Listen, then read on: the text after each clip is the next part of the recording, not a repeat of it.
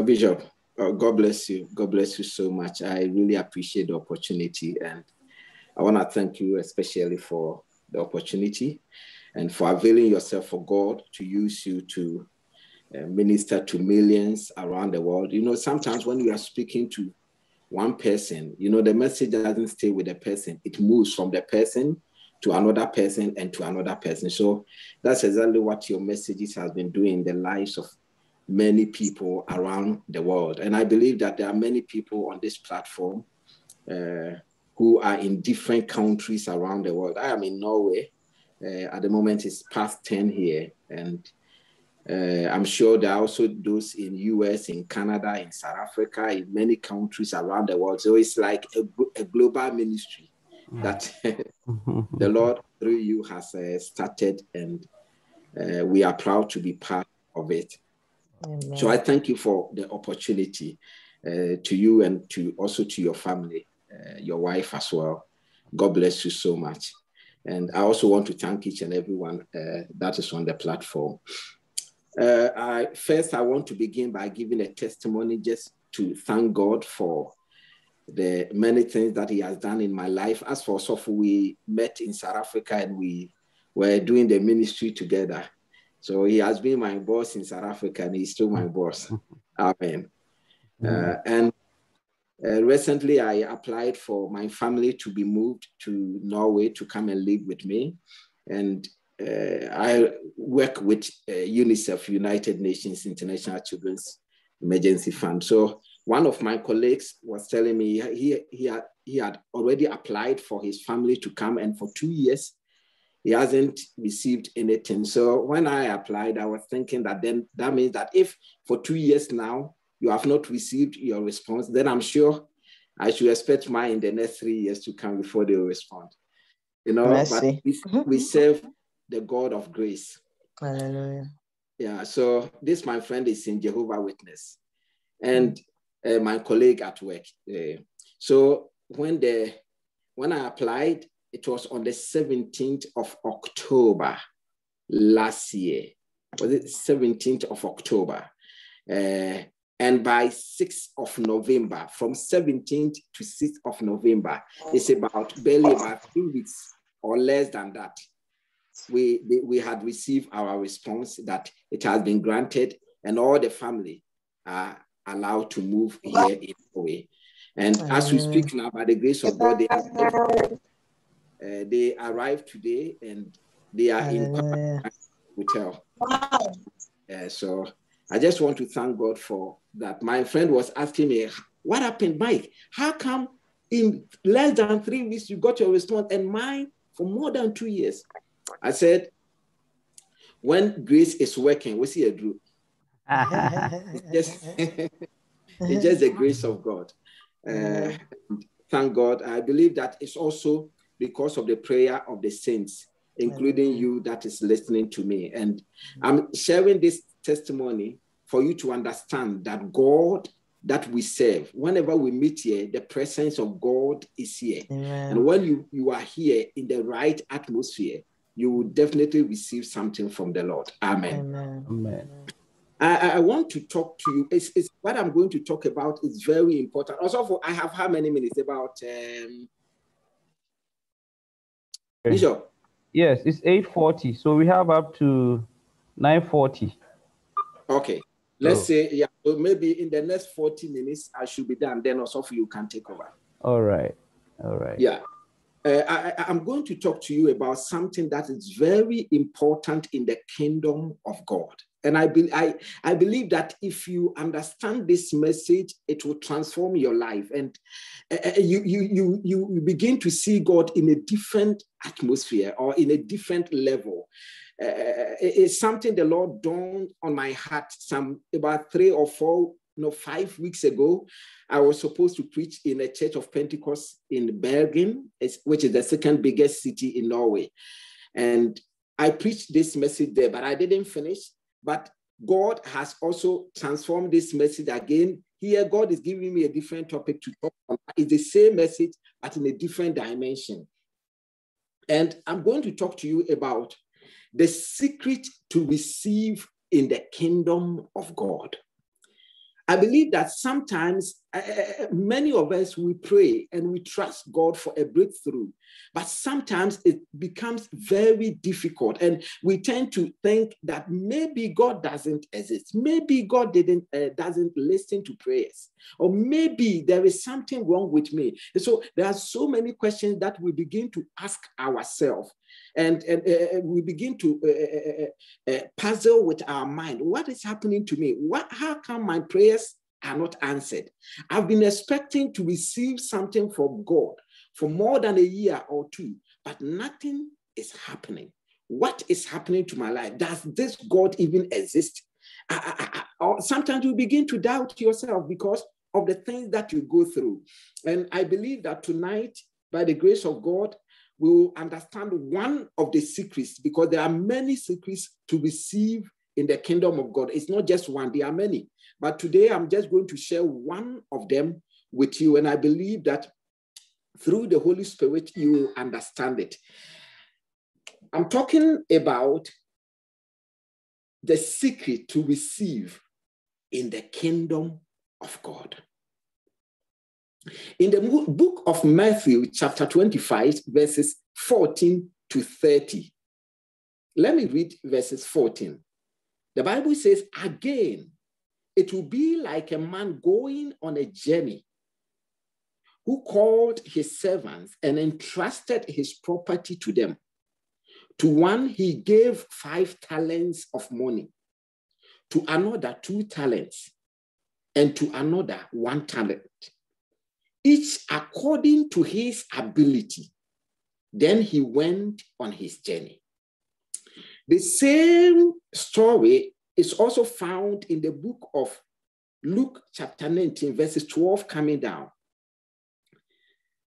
I read that one also. He said, a man of noble birth went to a distant country to have himself appointed king and then to return. So he called 10 of his servants and gave them 10 minas. Put this money to work, he said, until I come. So here Jesus was talking to the disciples and the people around about the kingdom of God. And there are many things that we can learn from this. And one of them is the secret to receive in the kingdom of God, meaning that in this kingdom of God, there are secrets by which we can receive from God. If you are expecting something, you are also expected sometimes to have certain responsibilities. And those responsibilities will unlock what you are looking for or what you are expecting God to do in your life. Until you unlock it, you will still find yourself wanting and still be praying. And so here Jesus was telling the disciples that the kingdom of God can be likened to a man who traveled to a distant country. So you see that in the two books, that is Matthew and Luke, they are all talking about a man who traveled. In Luke, Luke said that he called 10 of his servants. But when you come to Matthew, Matthew never mentioned the number of servants that were called. Matthew said that he called his servants and then he gave them talents. Now, Luke is saying 10. Now, when you get to the end part of Luke, when it came to the time of accountability, we saw that only 3 came to give an account. But the Bible said that he called those that he gave the talents to come and give an account, which means that even though in Luke he called 10, he gave the talents to only 3 of his servants. It means that not every servant according to the Luke version received something, but others received. In the book of Matthew, it's saying that the master called his servant and then he gave them talents, he gave them gifts, he gave them something, each according to his ability. The secret here is according to their abilities. It means that your ability becomes a determining factor to you receiving from God. For you to receive from the master is looking at the ability in you. Without ability in you, you don't qualify to receive. Because the master is a good investor. He does not just give to people, but he invests in abilities and not in people.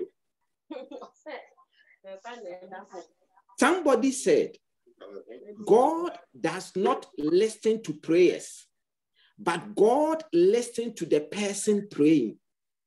Meaning that it is not because I am praying, that is why God will listen. But it is because I am in the right stand to pray. And so when you are praying and you are not in that position, in the right stand, then you will not be able to receive. The Bible says that he gave to each and every one according to their abilities. Now, the question I ask myself is that, how did this master get to know the abilities? Remember, these are servants of the master, and they are all working for him. And because they are working for him, he has been able to identify each and every one according to their abilities. You see, the funny thing is that all of them receive the same instructions every day from the master. All of them, they work in the same farm. Beloved, we are all here in the house of God. We all receive the same message every now and then from the house of God. We go to church every day. They preach to all of us every day. We all take the blood and the body of Christ. We share in the Lord's Supper. How come that they all receive the same instructions? They all enjoy the same resources from the master, but they don't have the same abilities. That means that your presence in the house of God does not necessarily mean that you receive the same thing from the Lord. What have you done with the opportunities that he has offered unto you? You want to receive something else from God. You are praying that, God, I need this, I need this, I need this, I need this breakthrough. But the question is, what have you done with the ability that is in you? How have you used the resources? These are servants receiving the same instructions. We all meet here every Sunday. We receive from a bishop and other pastors. We receive the same message. But what have you done with the message that you receive? You are expecting God for a marital breakthrough. But maybe perhaps you receive a message that God was telling you to donate something to someone. And inside you, you had that ability because in your account, you had the money. But you decided not to do it. Yet you expect the same master to give you another gift. He invests in abilities. What do you do with the resources? What do you do with the mentorship that you receive from the master? Somebody will say, well, for me, I don't have an ability. Are you able to talk? That means you have an ability. Anything you are able to do is an ability. Are you able to sing? It means it is an ability. There are many of us, we find ourselves in the house of God, and then we think that, oh, when I sit back and I allow them, oh, they should do it, that is humility. No, you are only hiding an ability, and that will prevent the master from giving you more. Sometimes it has happened to me before. I go to a place, I know I can do this. And I see people doing it and they are not doing it well. I know I have that ability. I can be an usher. I can clean very well. Maybe I can sing. Maybe I can play some piano. Maybe I can play some instrument. Maybe I am good at talking, at motivating, encouraging people. But I am hiding behind the scene. Oh, maybe this shows that I'm very humble. That is not humility. In fact, that is being stubborn. Because God gives you an opportunity to make use of the ability. The master got to know the ability because he gave them the chance to work in his vineyard. And when they are working, the master was watching them. As we sing, as we come here, as we sing, as we do things, as we go back home, the message we receive, he's watching. And then you look at this person, oh, this person, oh, he's putting his ability into use. And listen, beloved, it is not just one ability. The Bible says he gave according to their abilities. So the more abilities you have, the more you have, you receive. And so as you put the abilities into use, it is not enough to have the ability inside you, but you have to put that ability into use. Beloved, maybe if you had started singing with the voice that you have, you know yourself that you are able to, maybe if you had put that thing in you into use, that what you are praying for would have perhaps come by now.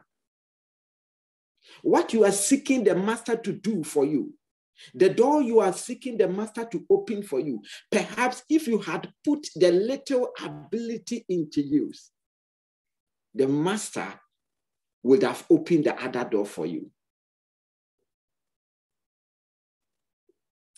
The question is, why do people not willing to put their abilities into use? Sometimes some of us, we are not putting our ability into use because we think that that is a sign of humility. But beloved, it's not a sign of humility. In fact, it's like I said, it's just being stubborn because your master gives you. Why do you think he took you into that place? Why do you think the master has opened that opportunity for you? It's because he wants you to put that ability into use. And then you are saying, no, I want to be humble. Some of us, we are not able to put our ability into use. It's because we are always focusing on the negative things. If you read the Matthew account, I will not read there. The Bible says that when the time of reckoning came, one of the servants who did not put his ability into use, he was given 1 talent, and then he undermined the gift that God gave him because he thinks it's too small. And the reason why he didn't do it is because he said that he didn't do it because the master is wicked and that he harvests where he did or he doesn't sow.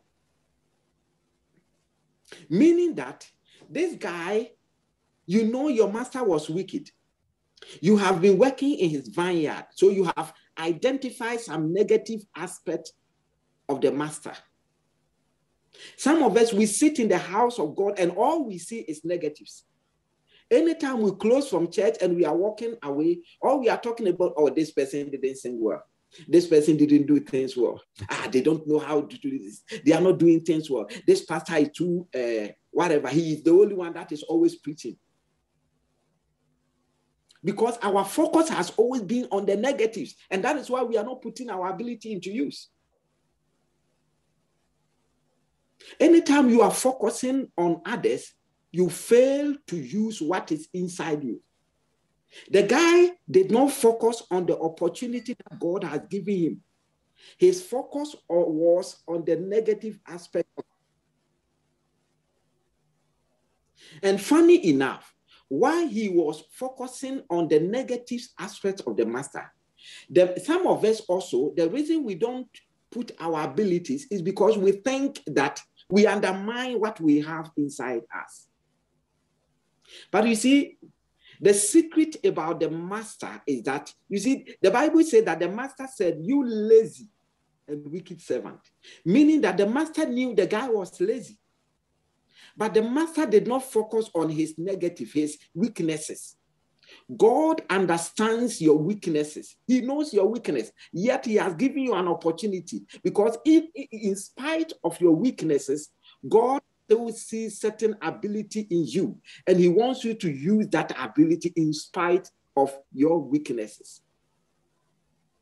Some of us, we undermine ourselves because of the weaknesses that we see in us. And so we fail to focus on our abilities. We fail to use our abilities because our focus has always been undermining ourselves. Beloved, I want you to understand that in spite of your weakness, God knows you. The Bible says that a woman was caught in adultery.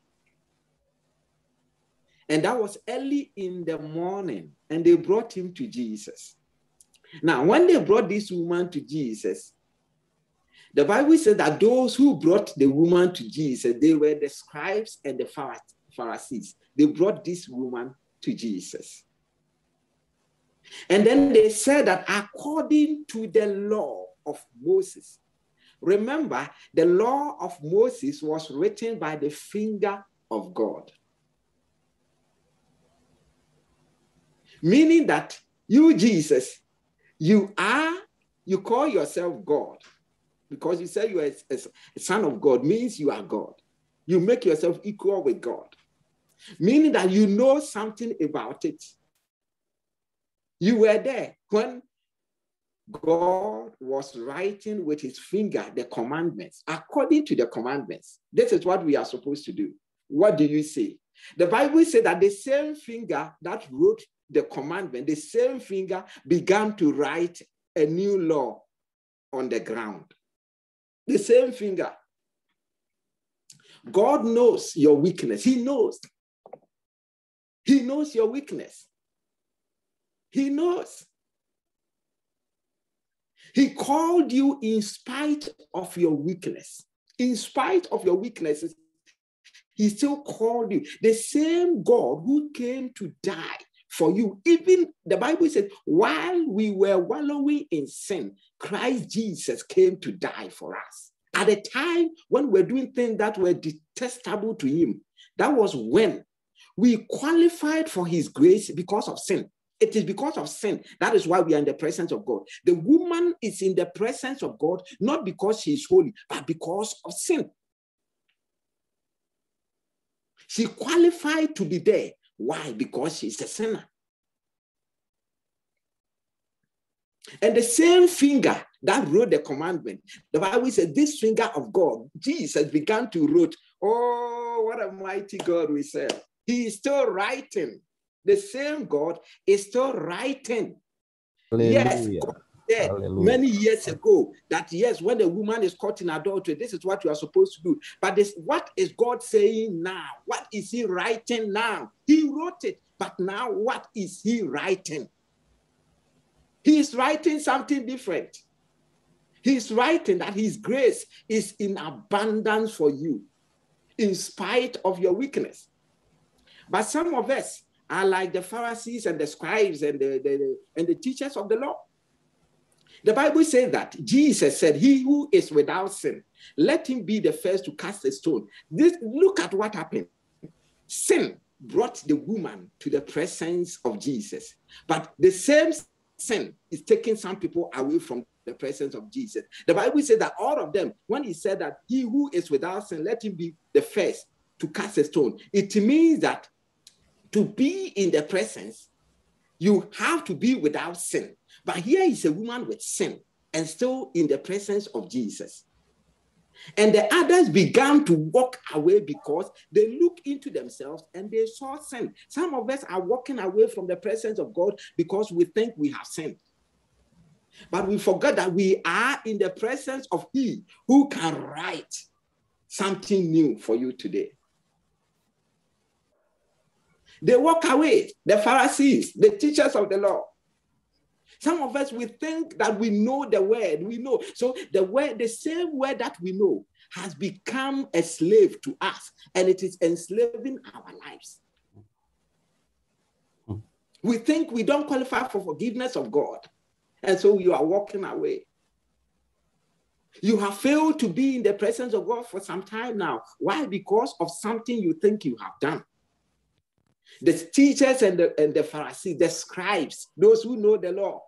The Bible says, Jesus said, he who is without sin, let him be the first. And the Bible says they all began to walk away, from the elders to the least. Everyone will walk away. And the Bible said that it was left with Jesus alone and the woman in the midst. In the midst of what? In the midst of the presence of God.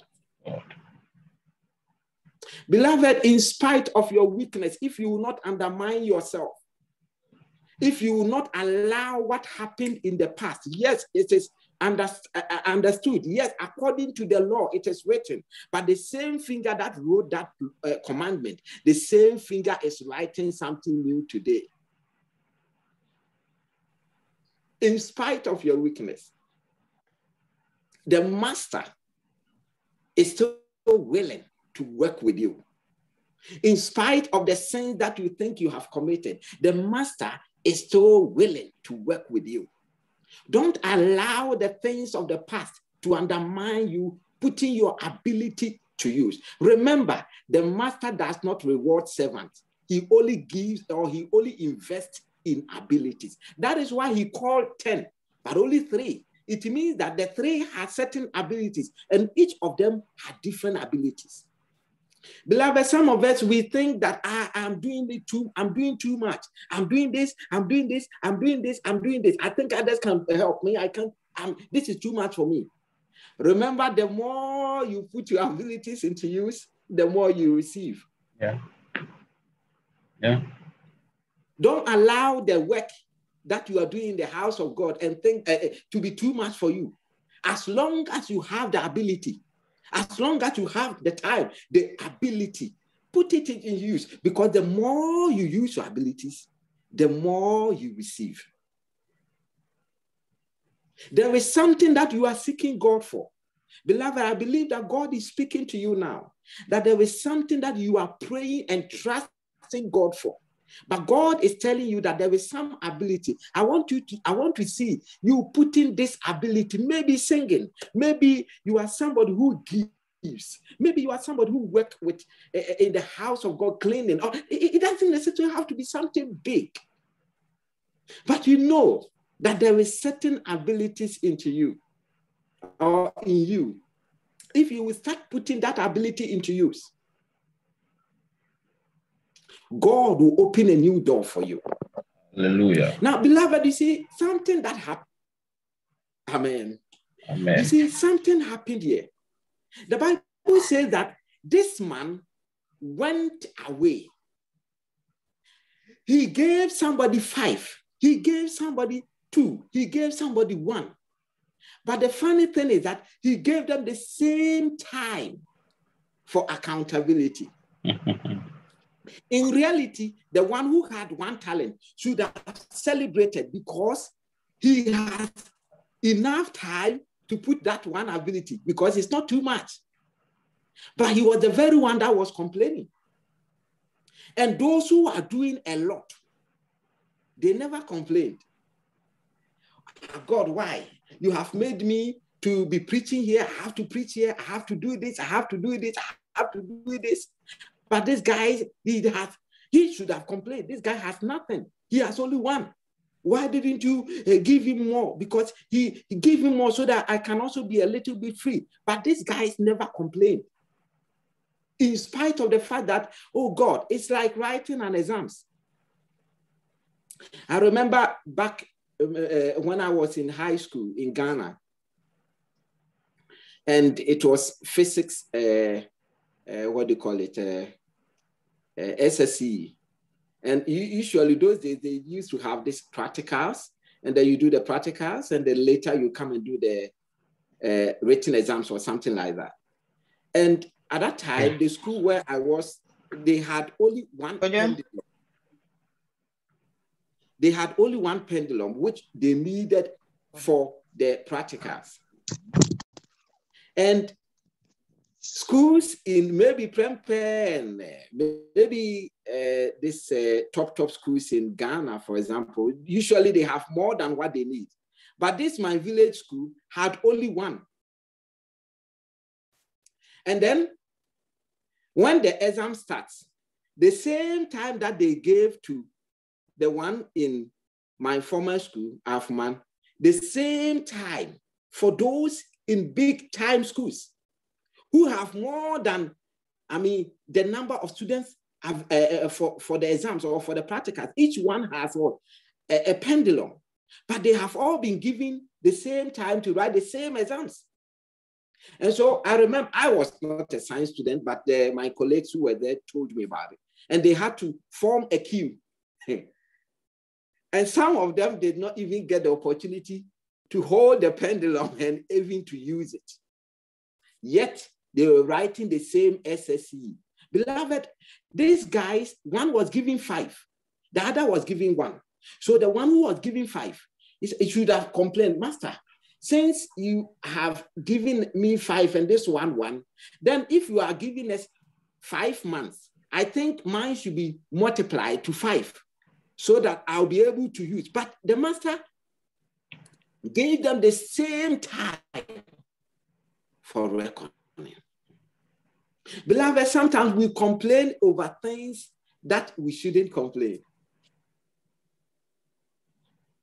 The more of the abilities you are putting into use, the more you receive.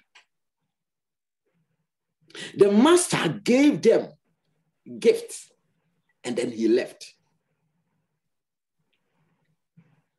After giving them the gifts, he left.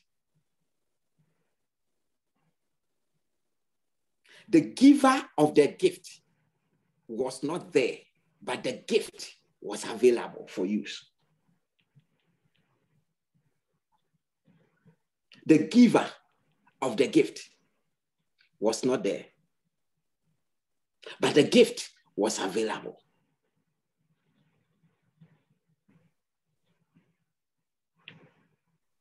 It's something that we have to also learn here. The giver of the gift was not available.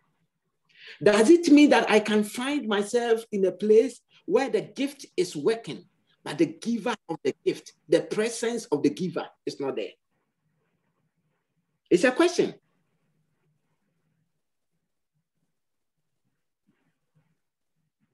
Sometimes it's mind blowing that you find people who are manifesting. They may be using the gift, but how is the presence of the giver of the gift being manifested? The presence of the giver is reflected in your character. You may have the gift, but how is the presence of the giver of that gift being manifested in your character? The gift of the Holy Spirit, Galatians 5 talks about that. It talks about the fruits of the Holy Spirit. So we have the fruits, we have the gift. You may have the gift, but how is the presence? Because the presence is seen in the fruits. The fruits of a tree determines the kind of fruit it is. Love, joy, peace, long-suffering. Beloved, remember that fruits are not eaten by the tree itself, but fruits are meant for outsiders. When there is a tree and it has fruit, it is people who have to come and pluck the fruits and eat. Does your presence promote peace? The Bible talks about the fruits of the Spirit as peace. There is love, there is long suffering, patience, joy. And so when people are looking for joy, do they find joy in you? Or when they come to you, they go back in sorrow? You may have the gift, but do you have the presence of the giver of the gift? How is your relationship with the presence of the giver? How is it reflected in your character? Very important. The Bible said that he gave gifts to them. He went away. In fact, you see, if I give Osofo a gift, like a car, and every day I am the one still driving the car, that is no more a gift. My absence even shows that it is a gift. It is a gift because I don't have it anymore. I've given it to you. And that's how God gives his gifts. But it is up to you to have him part of it. Some of us may have the gift, but the presence of the giver. The presence of the giver. And I said that the presence is reflected in our character. There is a difference between the fruits of the Holy Spirit and the gifts of the Holy Spirit. Maybe because of your abilities in the past, you have received a gift from the master. And now you think you have grown horns because you think that the gift is working. And that is why sometimes people have the gift, they go and commit all, they do whatever, and they still come and demonstrate in the power, and they still think that, oh, I'm still in the right stand. Why? Because the gift is working, but he forgets that the presence. The anointing. The anointing. Beloved, you also need the presence of the Holy Spirit. And like I said, the presence is reflected in our character. In the next 5 minutes, I will hand over to Osofo. But I'm asking you, how are you putting your ability into use? We are all in the same vineyard. We receive the same resources from the master. We receive the same message. We receive the same mentorship. Aside that, the master has given us opportunity, and that the house of God, he has given you opportunity.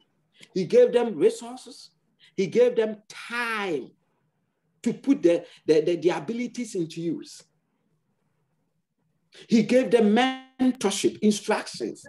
Every day you are receiving the word of God on radio, in these meetings, in your own church. But how are you putting those resources that you are receiving, the mentorship, the instruction, into use? Beloved, if you get to know how to put that ability into use, if you will start using that ability, I can assure you, it will open a door to receive another from the master. Jesus was teaching the disciples one of the secrets of receiving, and that is according to your ability. Remember, the master does not reward people, but he rewards abilities. And that is why he called 10, but 3 receive something because they are putting their abilities into use. I don't know how much of an ability you have in you, but I know you are able to talk. It's an ability. I know you are able to sing. It's an ability. I know you are able to pray. It's an ability. Maybe you start praying for people. It's an ability.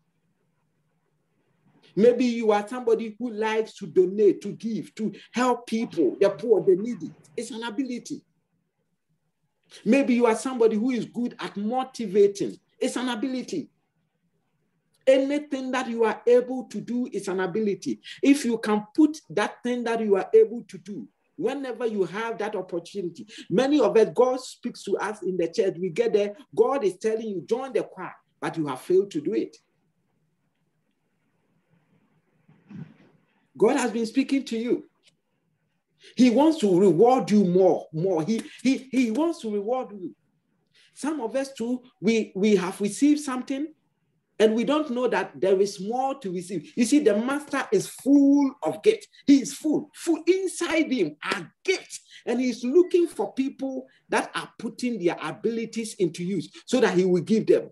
And some of us, we are satisfied with what we have. But if you open up more, you will receive more.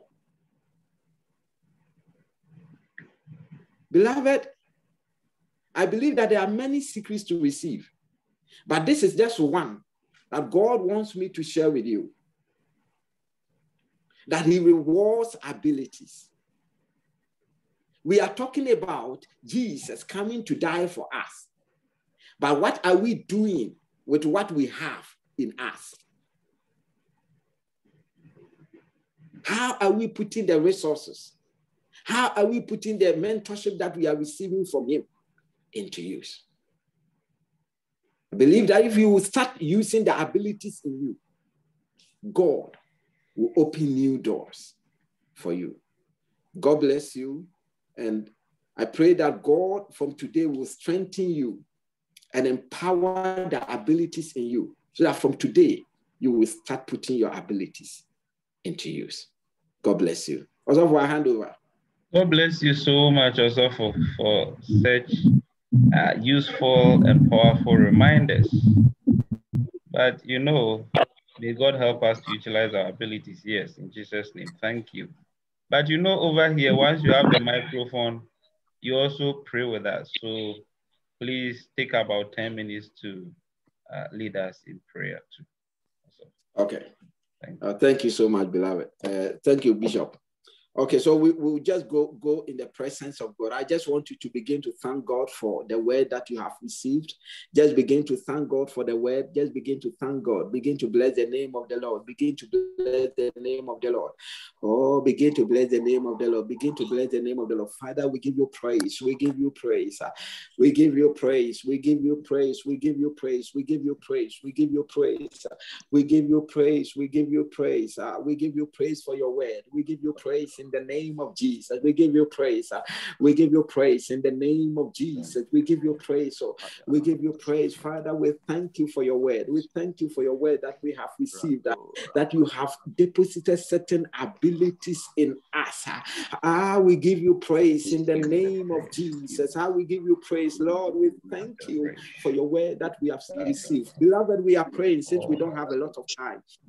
One thing we have to understand is that God has deposited something in you. The Bible says in the book of Genesis chapter 1 verses 26 that the Bible said, and God blessed them.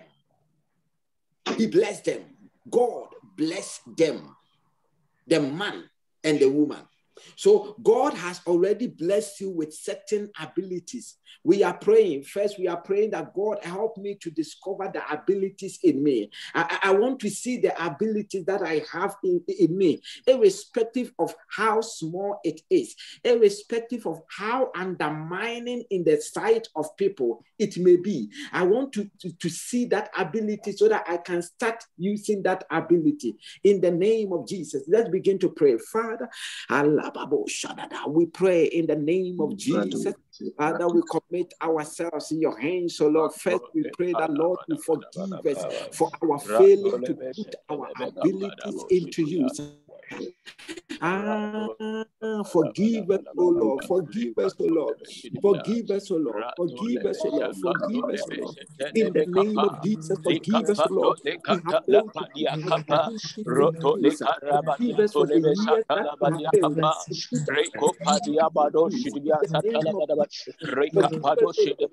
the spirit of forgiveness to God. forgive us, O Lord, for the years that we have failed to in the name of Jesus, forgive us. The spirit of forgiveness to God.